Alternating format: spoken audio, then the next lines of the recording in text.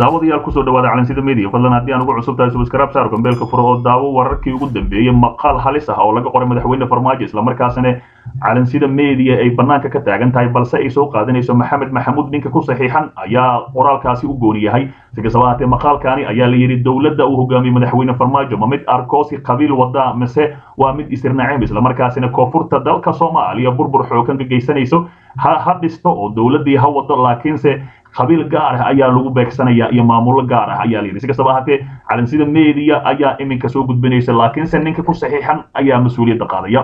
burburkii dawladii hore ee Maxamed Siyaad Barre kadib dalka waxa uu galay dagaal sokoyo taas oo saameysay nolosha Soomaali badan isla markaasina meel kasta u qaxeen halkaasi lagu xasuuqmay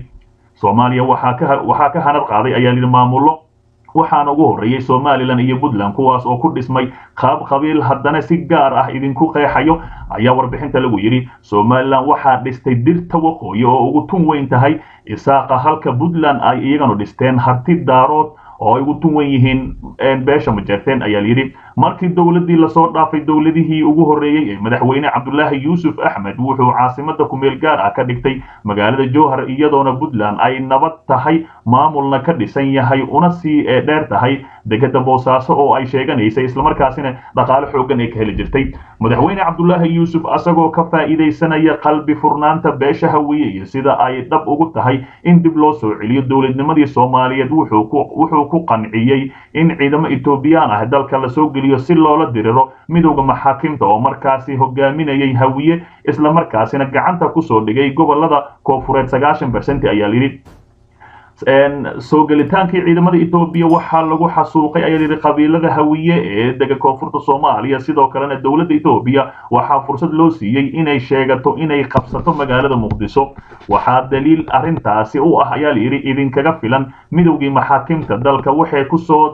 soo daabuleen amni waxayna hirgeliyeen mashaariic aad u waaweyn oo ugu horeeyo furitaanka degada iyo airportka Muqdisho halka dawladii Cabdullaahi Yuusuf ay dalka soo gelisay ciidamo shisheeye kuna laysay dadkii ku noolaa magaalada Muqdisho oo hawiyaha ugu badnaa isla markaasina boqolaal kun oo qof gaaraya dawladii ay hogaaminaysay Sheekh Shariif Sheekh Axmed iyo Xasan Sheekh Maxamuud waxay dawladda Soomaaliya ku wadeen wada tashi wada ogol iyo qabiilada Soomaaliyeed dib ay isugu aaminaan lagana dheeraado wax kasta oo dadka qaybinaya ayaa la yiri maanta dawladda uu hogaamiyo Maxamed Cabdullaahi Maxamed Farmaajo waxay dagaalo toos ah kula jirtaa qoomiyadda Hawiye marka laga hadlaayo ayaa yiri lambar 1 ciidamo si toos ah loo heebsoocayo ee laguna dhaqmaayo ayaa yiri si gaar ah ama loo adeegsanayo awood sheegasho maamul ayaa la yiri ayuu ku kacay madaxweyne Farmaajo labo cunuqabateen dadban oo laga saaray ganacsatada Hawiye taasoo la isugu daray ayaa la yiri canshuur xad dhaaf ah jidadka oo laga xiro iyo waliba qashqashaad dheeri ah marka ay ku sugan yihiin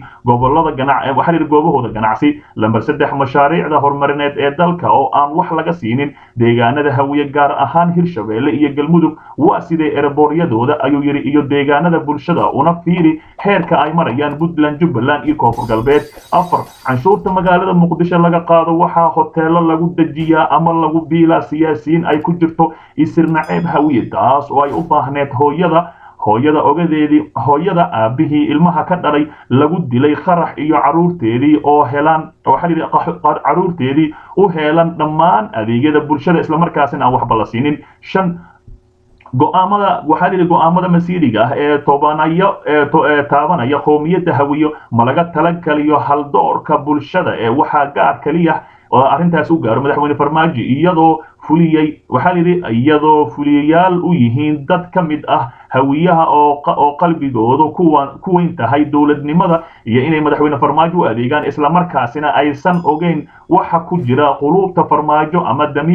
damciga Farmaajo ee ciribtirka iyo hoos u dhigta haybada iyo muuqaalka ay leeyihiin dadyowga beesha Hawiye ayaa la yiri afeef hore ayaa u soo dhiibnay isla markaasina warbixintaani waxay gaar u tahay ninkii magaciisa kor aan ku soo xusnay isla markaasina calansida media oo soo qaadanaysa maqaalkaani gunti iyo gabagabadii waxa xusuusinaya ayuu yiri jilayaasha Hawiye qodobada hoos ku qoran lambar 1 ma leedihiin hal door diidi kara beegsiga isirka ee uu wado qalbi wuxuu yiri uu wado madaxweyne Farmaajo labo hogaamiyaasha maanta Hawiye ugu horeeyo qorqor waare iyo gudoomiye Cumar Finish ma yihiin kuwa maya dhihi kara beegsiga dadkooda halka maanta daarood iyo Puntland Jubbaland koonfur galbeed ay maya dhihi karaan wax kasta oo cuntami waaya Puntland iyo Jubbaland iyo meelaha kale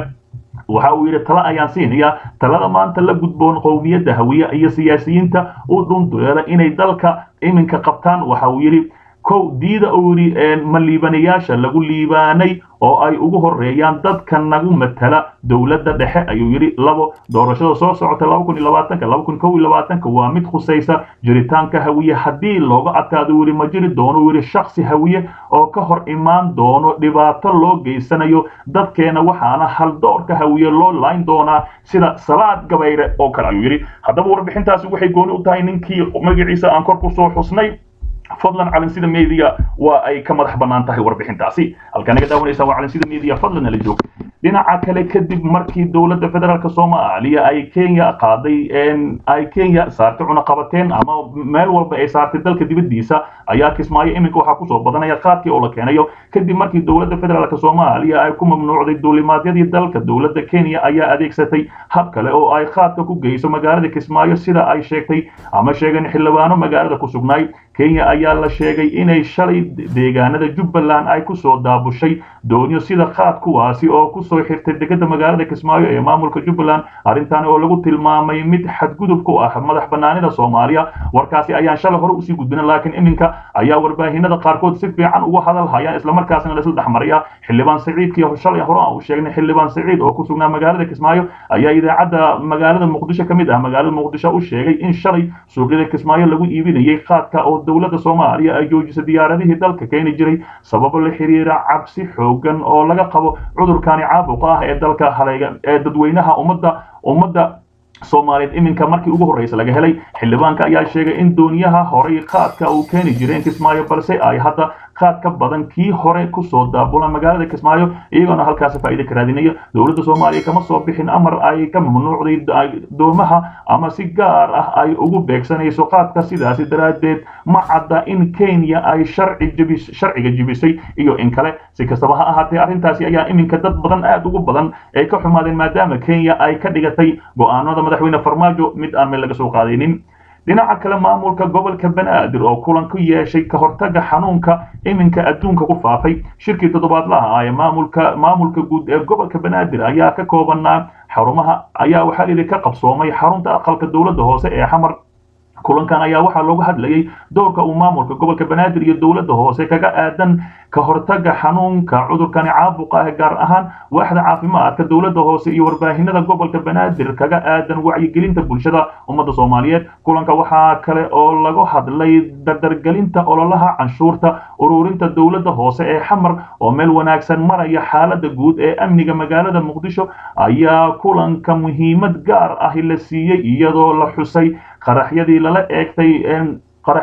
eegtay baalayaasha kaamirooyinka qarsoon ee lagu sugayay ammaanka magaalada Muqdisho ee loo yaqaan CCTV waxa kale oo lagu soo qaaday kulanka bilicda iyo nadaafadda magaalada Muqdisho kulanka ayaa waxa goobjoog ah gudoomiyaha gobolka Banaadir ahna duqa magaalada Muqdisho Cumar Finish ku-xigeenkiisa agaasimaha guud ee agaasimayaasha waaxidida gudoomiyaasha degmooyinka taliska ciidamada ilaalada deegaanka Xamar la taliyaasha duqa Muqdisho iyo afhayeenka gobolka Banaadir ayaa yiri shirkani ayaa gabagabadiisa lagu soo ballamay in laga dhabeeyo hal ku dhiga duqa Muqdisho oo ah bulsho nabad ah iyo balad nadiif ah ayaa yiri si kastaba ahaatee arrintani ayaa waxay ugu weyn tahay in cudurkani adduunka balaayo ku abuurtay laga hortago isla markaasina ummadda Soomaaliyeed sidii ka hortag loogu sameeyo si kastaba ahaatee duqa Muqdisho ayaa asigana waxa uu sheegay in magaalada Muqdisho bilicdeeda dib loo soo celi doono warar kale xasaasi ayaa noo soo socda fadlan la joog